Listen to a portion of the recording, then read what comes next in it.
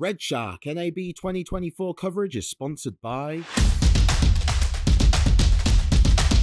So in beta in After Effects right now, we support embedded animations in 3D models. That means when you bring in your 3D models, if you're not a 3D compositing whiz, you're going to be able to trigger those animations, spread them out as keyframes, add your other 3D text and elements to those embedded animations.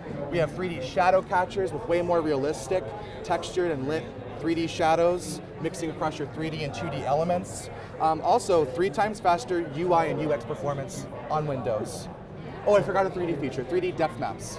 Yes, you can't forget about the depth maps. Yeah, these grayscale depth maps, what's in front of the camera, what's behind the camera, what's closest and furthest away. You're going to be able to configure your 3D effects to the depth of the actual object and model that you have in there. And of course, the UI updates too, with Adobe Spectrum. Adobe Spectrum. We have this Adobe Spectrum design platform, and we're really trying to get all of the apps to look more alike. We're trying to make it easier for folks to use any kind of Creative Cloud app and find their way around. It's also just a lot more gorgeous to look at. There's better accessibility, there's a light mode. Oh, and for the power users, copy and paste keyframes from multiple layers at the same time. Just highlight all 35 of your layers, copy and paste, and you can paste them in reverse, which is great for in and out animations. Yes. That's pretty much what's going on with After Effects.